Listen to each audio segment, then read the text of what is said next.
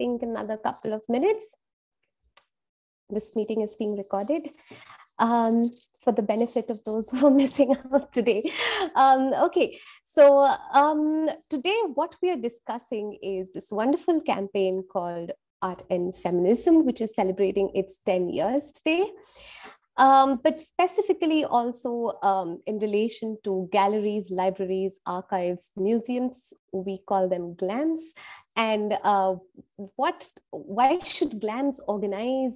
If you're affiliated with a GLAM, if you can partner with a GLAM institution to organize an art and feminism event, if you're still unsure about what art and feminism really is, Kira hosted a session there was another session earlier about what art and feminism is. So I would recommend going back to our YouTube channel and checking that session out.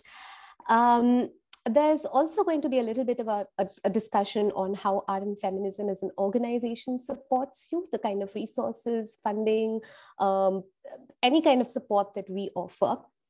And of course, we will wait for any questions that you have, any thoughts that you have, any ideas that you've come up with, and just see how we can make something possible. So this is really like the broad structure, but feel free to raise your hand, say something if you have a thought. So we'll keep it the way art and feminism communities are lively, and yeah, that's how we'll go. So I'm going to start with a little about Wikipedia and the internet. On the left of my screen, there's a graphic that says October 22. That's the latest report that we have from We Are Social. They do this very interesting internet survey every year.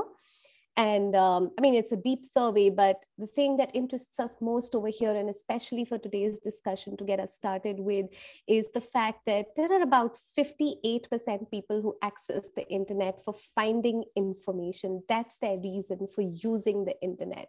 And what is the kind of information that they look for? What do they do? That brings us to Wikipedia a lot, because more often than not, the first search result is always a Wikipedia page, if there is a Wikipedia page, that is. If there is no Wikipedia page about someone you're looking for, the chances are that you will have these different links, and sometimes you may not even know which link is reliable, which one you can trust, which one is free from any conflict of interest, and which one would have all the information that you're needing. So this is one of the reasons why we feel that absences on Wikipedia echo across the internet. And this is one of the big reasons we edit Wikipedia. And then there is this very common question that I have personally often faced within museums when we conduct these sessions on art and feminism, that can we rely on Wikipedia because it's edited by anybody can edit Wikipedia, right? So can we really rely on Wikipedia? Now, a way that we like to look at this question is that, yes, Wikipedia is edited by volunteers. It can be edited by anybody. So it can be edited by you as well. You who could be a GLAM professional, who you could be someone who's just passionate about a topic. You could be someone who's a scholar about a certain topic. So yes, Wikipedia can be edited by anybody. That's one of its biggest strengths. But also one of the core things that we work around with institutions is that institutions like museums and libraries are repositories of knowledge. So with the support of these institutions, Wikipedia can be made a lot more reliable with the right information. We know that today we live in a time where misinformation spreads really easily, which is why it's even more important that libraries, archives, museums lend their resources and make it publicly accessible on a website like Wikipedia, which can be translated into different languages and really has the kind of reach that most institutions on their own cannot sometimes reach. One of the things, for instance, we have a quote from William Benton Museum of Art. And in the presentation today, we are going to bring in a lot of different references to museums, libraries, and their experience of hosting. An important thing here in the first quote is that information must be pulled from independent third parties as opposed directly from an artist's web page. There is a lot that any student or anybody who's attending a Wikipedia editathon at a library or a museum takes away. And this is one of the main things: understanding reliable sources, spotting conflict of interest. We do have different references on that, and maybe this is something that museums can really help with by offering their resources. The other quote is from Vanessa Kam, who mentions that we have collections and reference material of amazing artists. The editathons, to connect our materials, the idea is to connect our materials to the growing body of content online, and increase the presence of female artists on a popular reference site. So these are some of the main takeaways for an institution that is hosting. So again, I'm saying that in case you're an individual who's joining us today, whether or not you represent a gallery, library, archive, or museum, do look at these as an ideal partner to add on to your editathon experience. Another reason, again, I don't want to be like, okay, why should you host and all? But really, this is one of the ways, this is one of the best ways to create visibility for your resources and collections, having them cited. For a lot of institutions, especially, there are scholars who write books for you, who write essays for you, who have used your collections in different essays and books. This is the time to actually help create awareness about these scholarly works, and maybe even drive back citations, enable that information to go beyond the book or the essay into a huge public domain site where anybody can really access that information, because that's why your institution has really helped or lent its collection for the interpretation of it in a scholarly manner. So that is one of the things, to have your resources and collections be more visible online. The other part is, of course, it being available in different languages. One of the very interesting things that happened with an editathon that I was personally involved with was seeing that how an Indian artist's work, because she was part of the first Bauhaus exhibition that happened in the city of Calcutta way back in the 1920s. We had little information about her in India, but it was actually a German institution that had more information. And when the German Wikipedia page for her came around, it was easier to translate and gain more information about her English Wikipedia page. So because of Wikipedia's large volunteer base and the community, it really helps to put information out there in different languages, because you really don't know how it can add to another body of work as well. And then, of course, there's the access to a huge global community of volunteers, which again, it would be a challenge, I imagine, for a lot of institutions to achieve that kind of a scale of volunteers who would maybe even just add images from your online collection, which are in the public domain, properly licensed, onto a onto a Wiki Commons page. So those kind of activities really help different institutions grow. On the right, you see that it's a French zine that has been created. So there are different ways in which information and resources also get translated from Wikipedia, and new resources tend to get created. Over the past, so this is again one of the reasons as to why you should host, because art and feminism in the last 10 years has had a significant impact, and over 20,000 people have taken part in editathons across the world.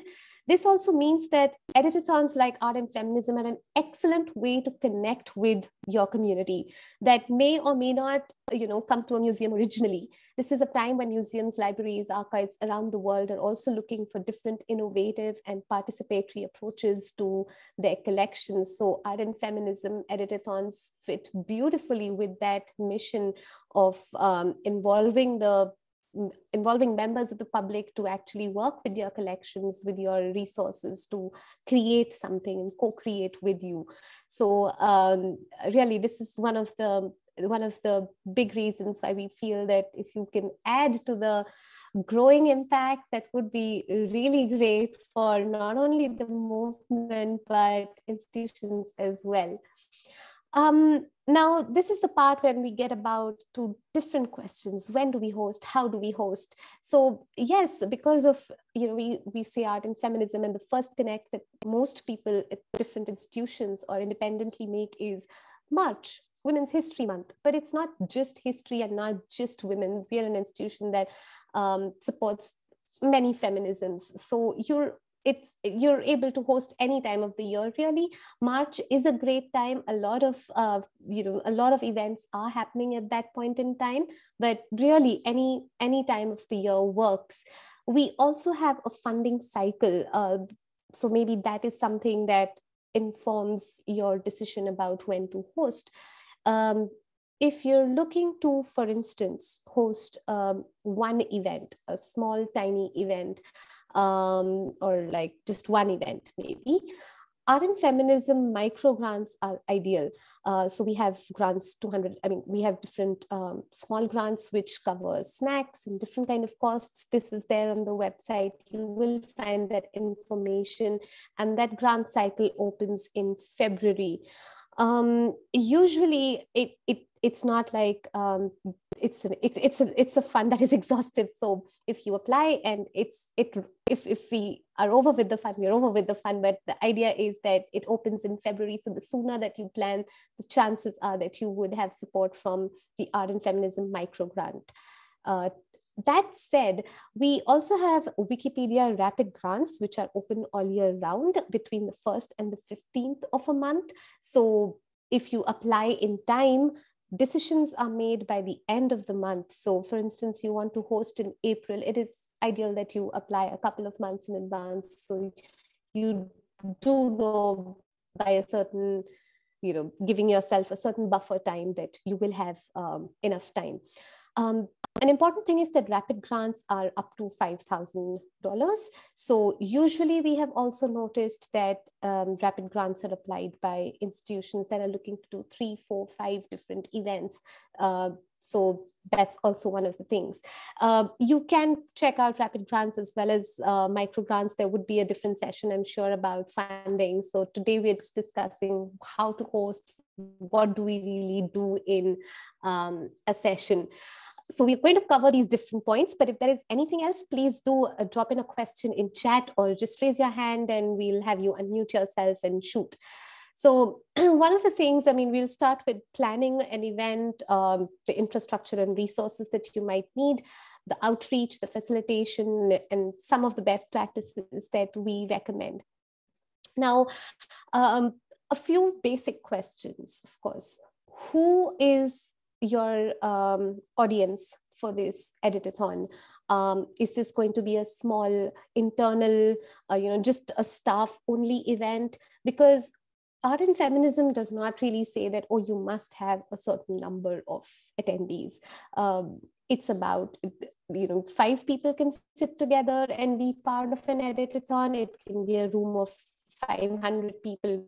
So really the scale is something that you plan and you decide. So it can be for institutions or anybody who's attending today on behalf of an institution. This can be a staff only event if you choose to keep it like that. If either of you, some of you are hoping to partner with an institution, you can make this recommendation to them as well. It can also be something where the audience is a specific partner externally who's invited. So for instance, a museum or a library specifically collaborates with a university. In the past, we've had cultural institutions partner specifically with magazines and publishing houses. So that could be an external partner. Your external partner could be anybody. It could be one university, it could be an interest group, a civil society group, a nonprofit, and anybody really who could be it could be a specific partner, or it could be open to really anybody. So everybody is welcome to come edit. So that's also a possibility. So really, one thing is to think of the scale at which you want to organize and who you want to open it up to. Are you going to have any special guests and speakers join in, or is it simply going to be an editing session where, you know, there's a short training session on how to edit and then everybody gets into editing? So there are different ways to organize, and this is a DIY campaign, like we say, so it's free for interpretation. On the right, there's a screenshot that I've used from our Art & Feminism's webpage. So this is the list of people you can get in touch with from your region. If you don't see anybody from your region, just write into the team and we will find an ambassador from your region to help you find the right Wikipedians or someone to train you in Wikipedia editing. Because this is the next question. You know exactly how many people you want to invite, you know, this is how you want to do the event. But the big question is, how do we edit Wikipedia? We don't have any expertise in that area. Or maybe you have like a couple of people in the team who know a little bit of Wikipedia editing, but are not sure what is to be done for the event. So what the regional ambassadors do is connect you also to a Wikipedia community in your region. So you know that you can ask all your questions to the right person, to the Wikipedian or the regional ambassador. What we've also seen is that when we are planning the event, there are a lot of groups that focus on a certain list. Because what are we going to edit really? Who are we going to edit? Which pages are we going to look at? And usually that aligns with the theme.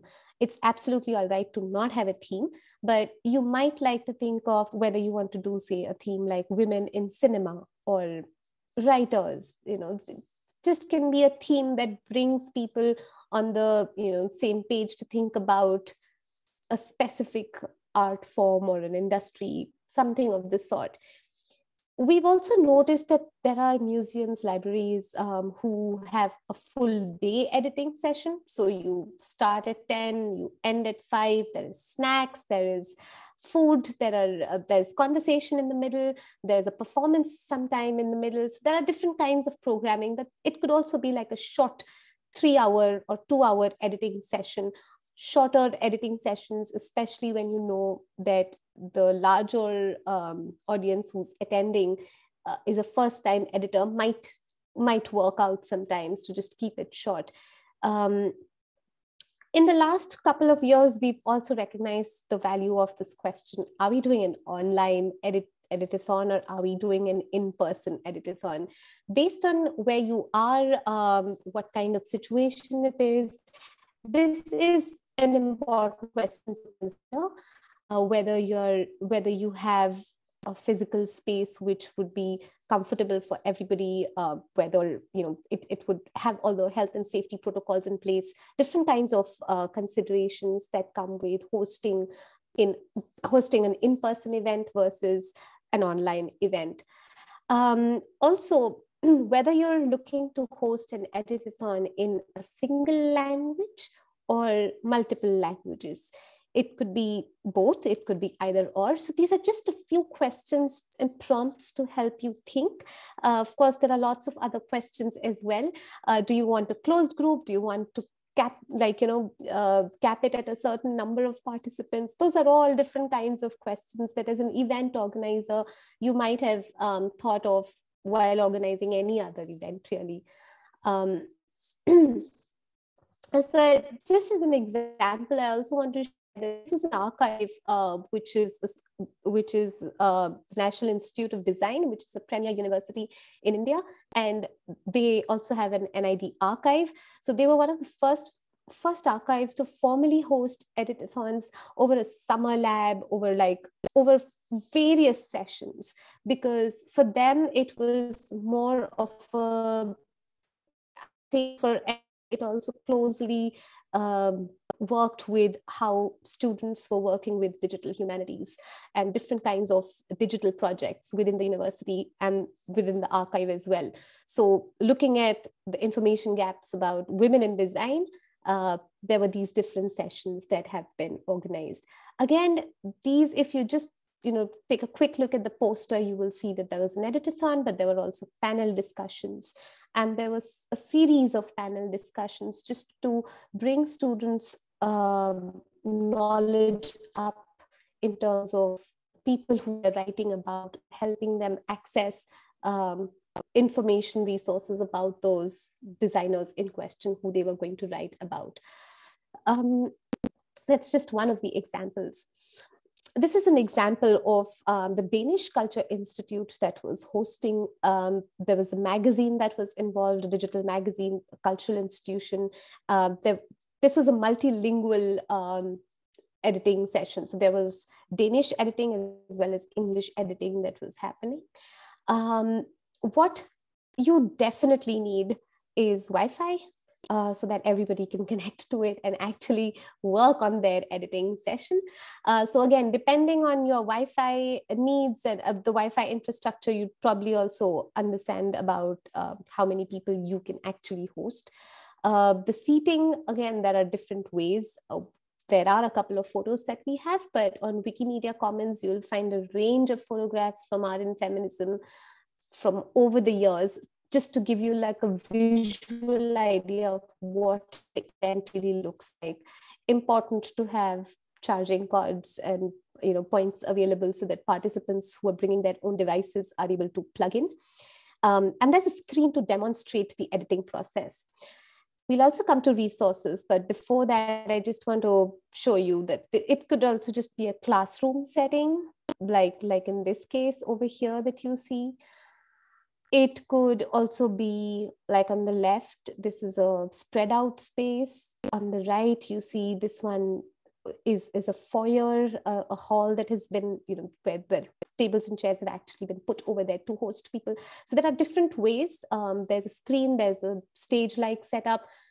Really depends on what kind of infrastructure you can have access to.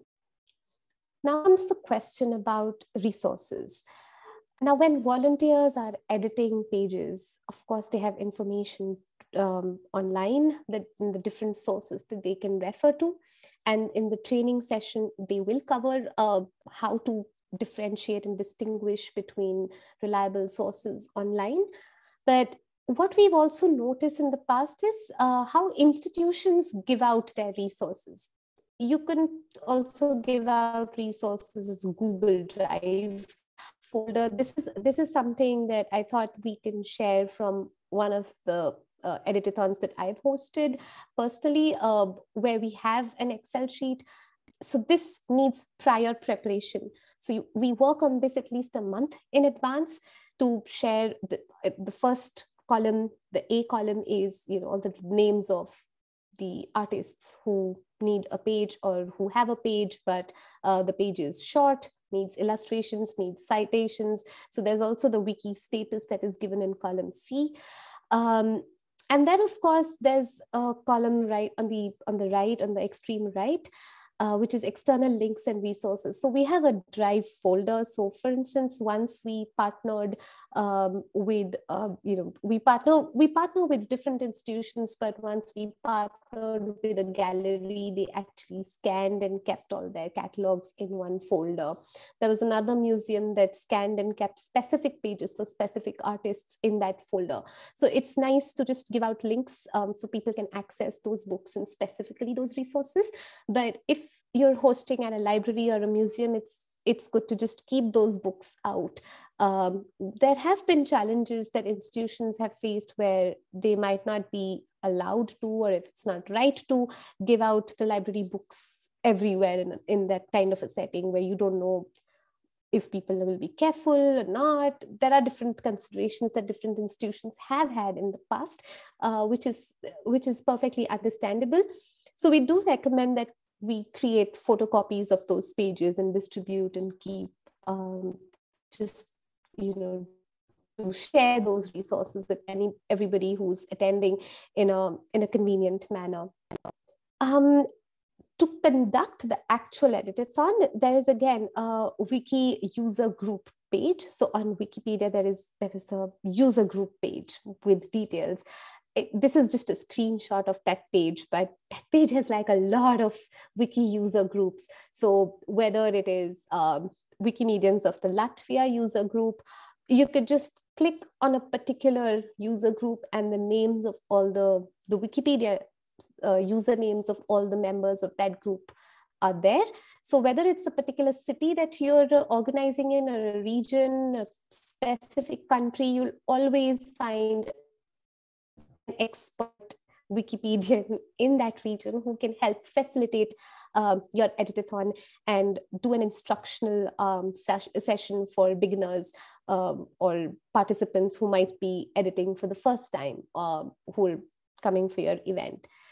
Of course, it's advisable to invite press or any special interest groups who would cover or who might even have resources to offer, who might complement the nature of your event really.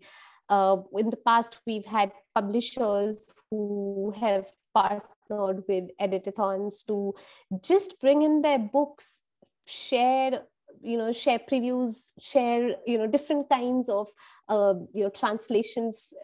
There has been like a range of material that we have had, exposure to just by partnering and inviting different groups of people to a particular editathon. But of course, it's not just about having people edit Wikipedia pages or upload pictures to Wikimedia Commons or doing a gallery. It could also just be going around a museum, doing a gallery walk, a museum walk. This is a picture from the MoMA, but it could also be that, you're taking pictures of artists in your region and uploading them. That could also be part of your campaign. It could also be something creative, like making zines, making, really making something, or capturing your learnings of the editathon into a zine. Art & Feminism has hosted zine making, but other workshops as well. So we are always looking for different ideas and to be inspired. So if anyone has any creative ideas, this is the time to share them also. But yeah, there are different ways to go beyond an editathon and club them together with panel discussions, screenings, different kinds of things. And now the best part about the editathon, the food and the swag.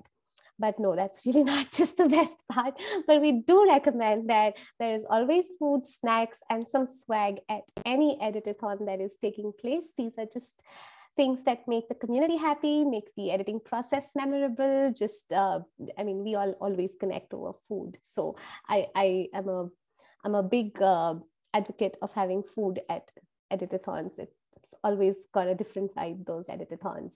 So some of the best practices are that we at Art & Feminism also have videos and tutorials on how to edit Wikipedia, how to upload pictures to Commons.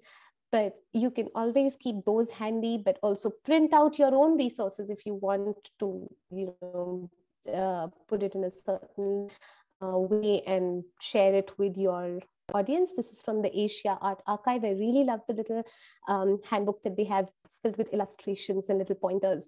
So it's like a little keepsake. So these are the kind of things that you can do to ensure that whoever is coming for your editathon, and if they're joining after a training session is already over, they still have a way to catch up and understand how to edit Wikipedia, or whether it's a digital link or whether it's a printed handout. It's always nice to have different resources. One of the things is definitely that before participants come to the editathon, they must ideally sign up for a Wikipedia account if they don't have one, because a lot of people signing up from the same IP address location can sometimes cause a bit of a delay, snag. So just to avoid all of those, and of course having health and safety protocols in place. One of the things that we really love doing during an editathon is taking pictures. But before we do this, we must take permission from our participants. This is something that as organizers, you could do formally by just circulating a media consent form, or there are a lot of organizers in the past who have circulated stickers. So if you don't want to be, if you don't want to be photographed or be included, then you just put a red sticker, so on your armband or something. So you can think of different ways to take consent from your participants. We at Art Feminism use hashtag #NowEditingAF, hashtag Art Feminism.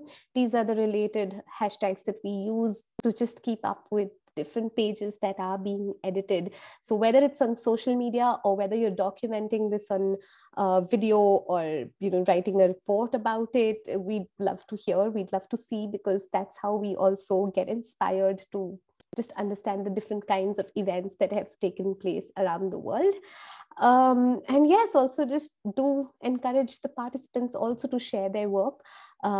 That in the past, we've seen participants create illustrations later on for their work. There was another editathon where there was also a contest with a tablet company to just see the different kinds of illustrations that come up about women artists who are not represented on Wikipedia and do not have a photograph with which their page can be illustrated. So those can be different ways to harness the creativity of your community and everyone who's participating in a small way. Of course, we always suggest that the values of art and feminism are shared amidst the larger community. So of course, while I'm sharing this with you today, we'd also hope that you will take a moment to download the safety toolkit, the anti-racism policy, our value statements, and share them with your participants, because at the end, that's how we work. And it's the ethos of these events that really brings a participant back sometimes as an organizer. So really, with that, I just wanted to take you over these different examples, but I do want to spend the rest of the time discussing your ideas or your questions with you also. Maybe we can open the floor to any questions, and if you want me to go back and go into detail about something, I can, because I know I do tend to go a little fast. So I'm happy to go back and revisit the presentation and anything else that I might have missed. And I also just want to say that my colleagues are here in the room. So Juliana, Michaela, Jude, Kira, if there are questions, we're all here to answer. So please just put them in the chat box.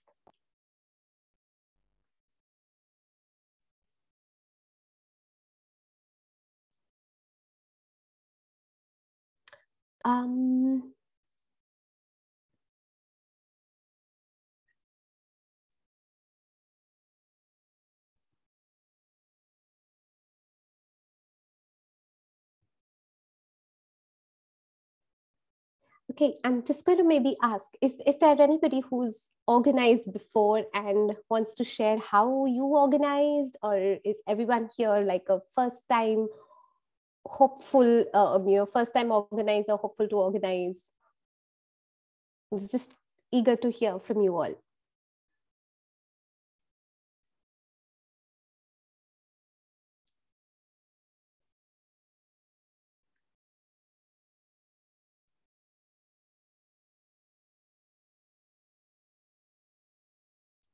Medhavi, there's a question in the chat about meetups. Okay.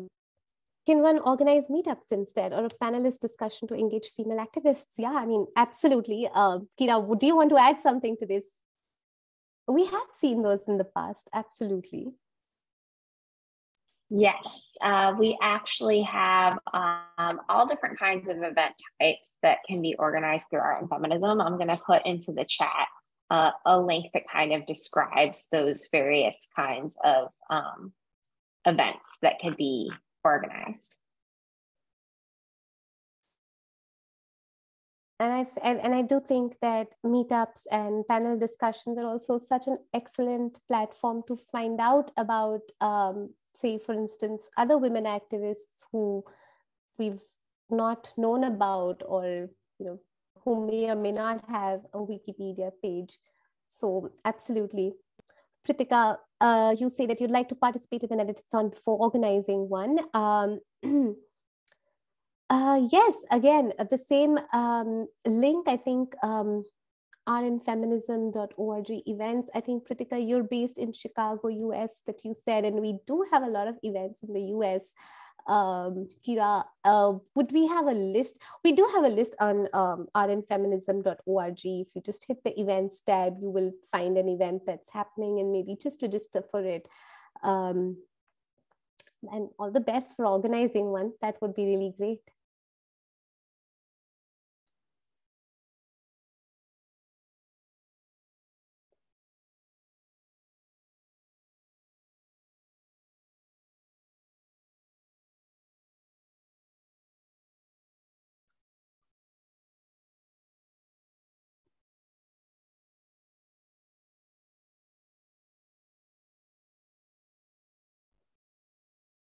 Mansi says, how do you organize your participants to work towards a theme? Is it curated, directed, or let's just find information?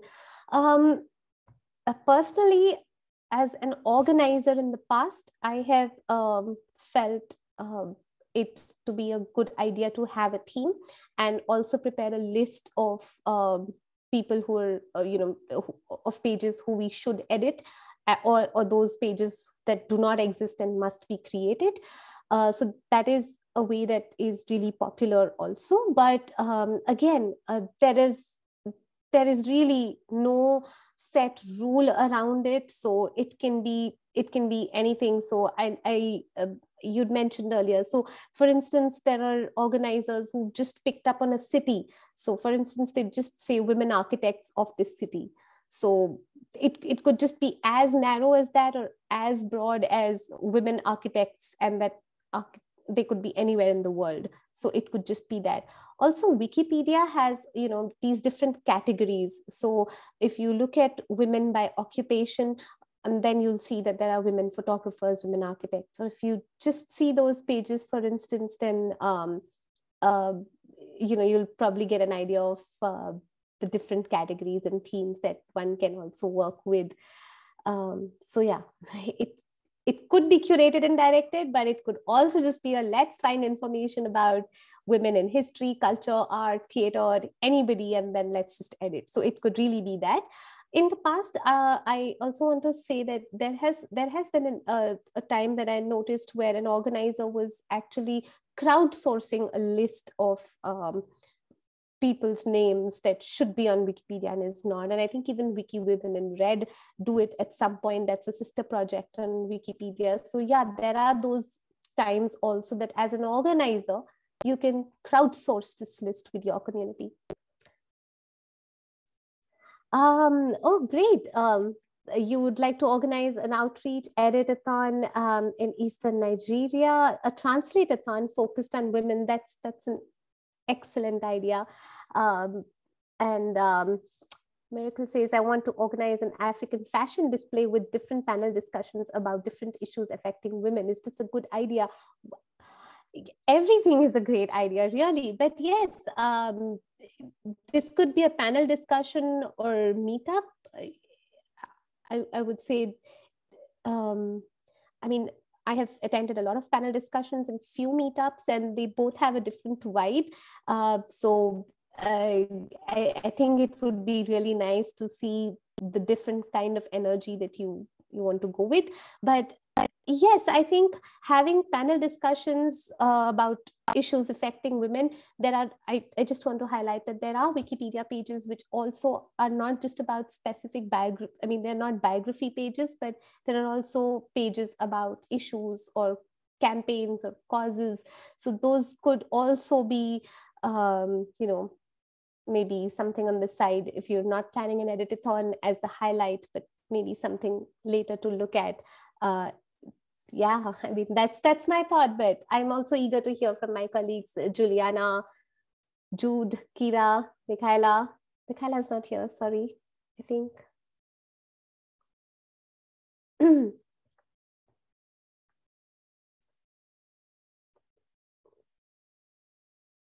But it would be so interesting to have an African fashion display with different panel discussions, and it's like there is an exhibition, like a display, as well as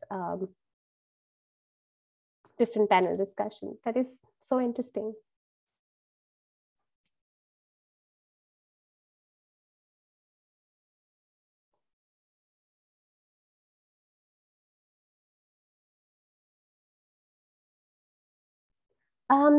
I've also found this very inspiring to just also see the different events that take place year after year. But just something that I really love doing is looking at the different posters and, things that have come up during different years of art and feminism. And those can give you an idea as well as to the different kind of events that, that have been hosted. There have been, I think there have been one open mic sessions, that have been different kinds of, there has been a pecha kucha that has been held alongside an editathon. So there are just so many different ways to celebrate. And like I said, again, hosting is not about check marking or tick boxing that, oh, we had this much of an impact in terms of numbers, but really it's about the connection you make with your community. That is the success story of hosting an art and feminism event.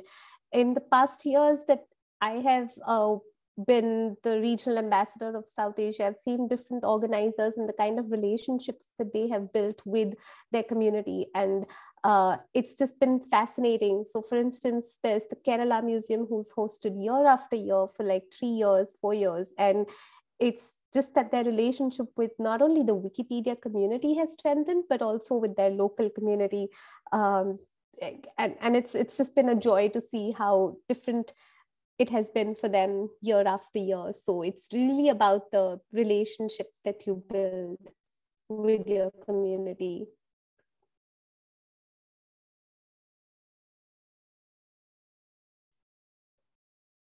But I'd also say that this is a great way to have resources from different institutions, come in and contribute their resources. So if one wants to apply for a fund for 50 plus participants, how can we get support from Art+Feminism? Will one work with the regional ambassador before submitting the application? You may get in touch with your regional ambassador, who would be able to definitely guide you on filling the form and applying. One thing is that, when you're applying after your grant period, you also have to fill a post form. Kira, am I right on that? I don't remember the... Yes. Yes. So you do have to fill a form later. So your regional ambassador is really the best person and best positioned to help you, remind you, send you those reminders. So it's good to keep them in the loop, because even if you write to Art and Feminism's team directly, you would be connected to your regional ambassador. That's just how we work. So yes, reaching them directly would be the best option. And yes, I think if you can apply for a fund for 50 plus participants, you will be able to get the right guidance, depending on also the total amount that you're looking at. So yeah, that would be a consideration, whether you're applying for a micro grant or a rapid grant, which is, the rapid grant is directly from Wikimedia Foundation. And if I just may mention, if you're looking to apply for this grant individually, you can do so. So it's absolutely all right too.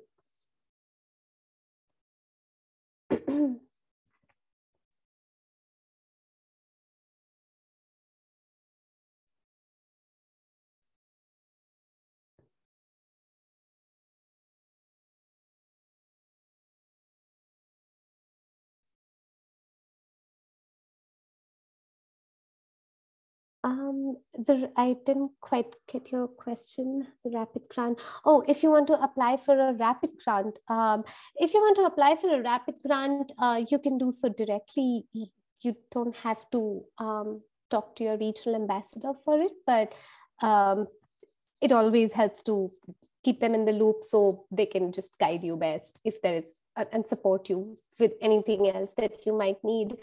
So yeah, but you don't, yes, it's not like a requirement that for the rapid grant that you must speak to your regional ambassador.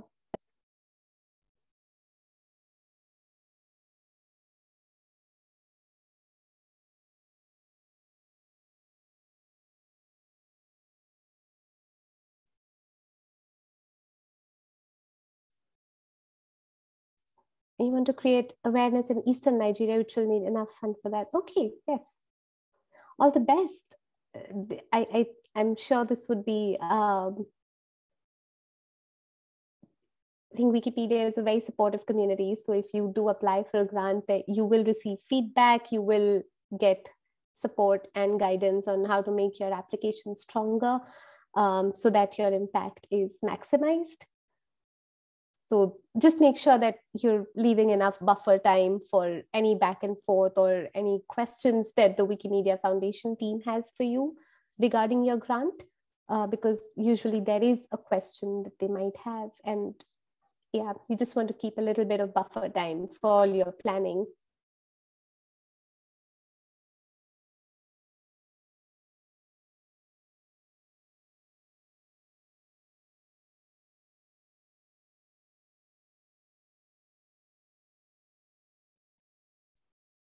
Sure, anytime. Okay, there's another question. Does building up a culture of mini editathons with, I guess, any intro projects leading up to a mega project, mega editathons sound like something you've done before? Yes, the example that I took, NID, they actually did that. They did a series of small editathons, and I think the archive did have its own final, I don't think they called it a mega editathon or something, but yes, there was a point where all the working groups came together and they finally did one session as well.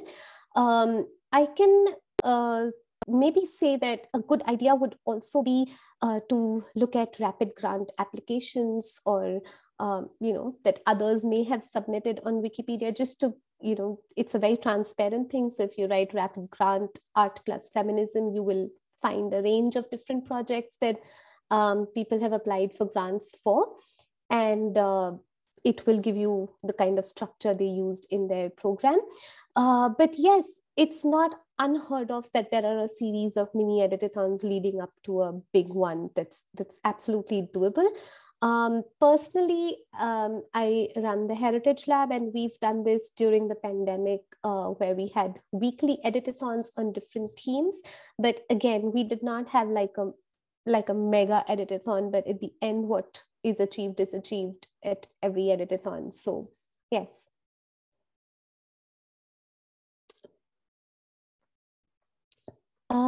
Yes, you could reach out to me directly too if you need any help. And if you want to just brainstorm, I'm available. I'm just going to put down my email address here, though you can find it on the Art and Feminism website as well. But yes, I'm just an email away for anybody who wants to brainstorm. The whole goal at Art and Feminism as a team that we all have is to help ensure that there are different well-meaning, good campaigns that are taking place around the world. So if there's anything we can do to help, please do feel free to reach out.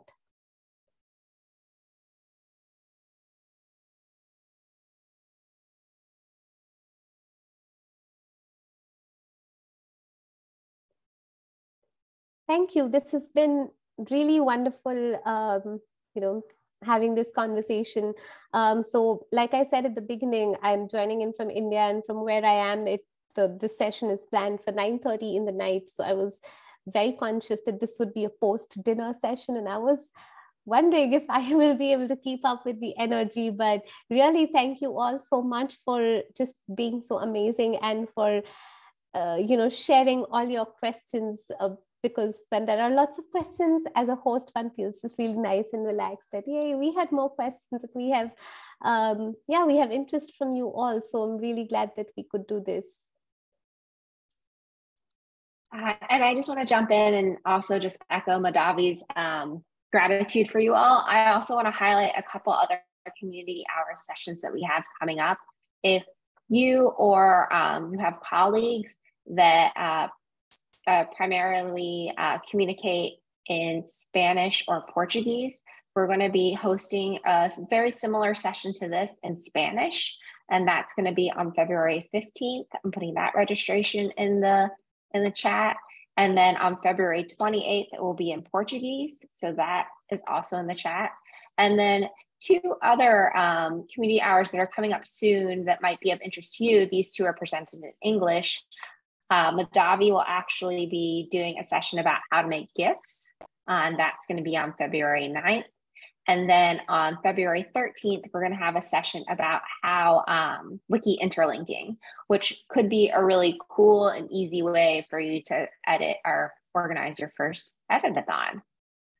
But I see there's a question, so I'm going to hand it back over to Medhavi. Right. Thanks, Kira. So we will take a question from Pritika. Pritika, go right ahead.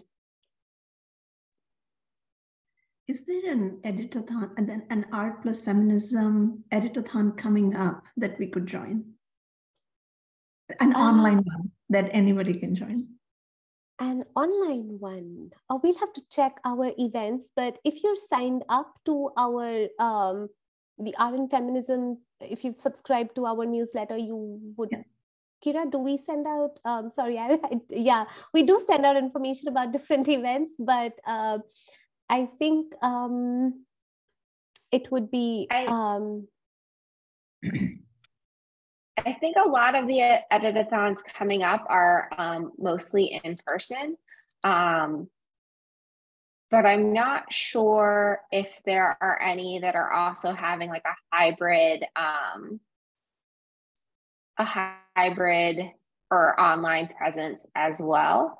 But yeah, and also one of the things that we really encourage at Art and Feminism is kind of that like do it yourself and do it with others approach. And so it is possible that there's an event happening that Medhavi and I aren't currently aware of.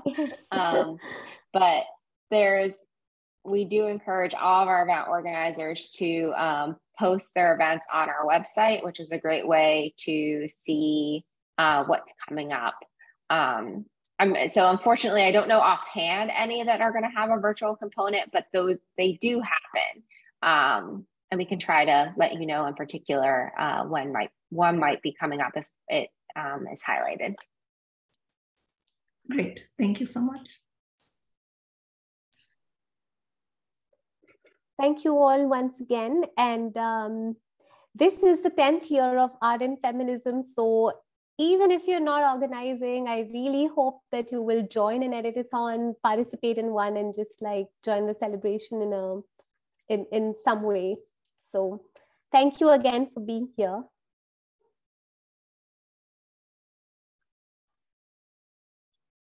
Thank you, and thanks, Medhavi. Thank you, Kira. Thanks, everyone. Good night.